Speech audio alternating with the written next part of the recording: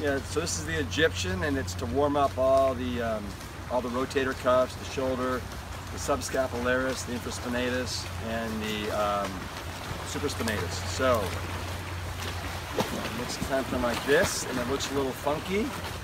Pretend like you got dish plates in each hand, right? And you want to keep them on the same plane so they don't fall out of your hands.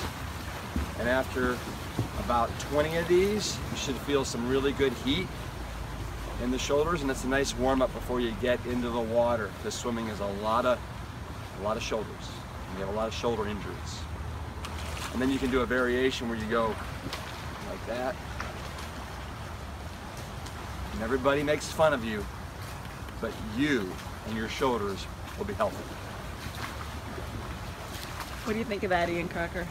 I think he's trying to get as many people to look goofy as he possibly can. Yeah!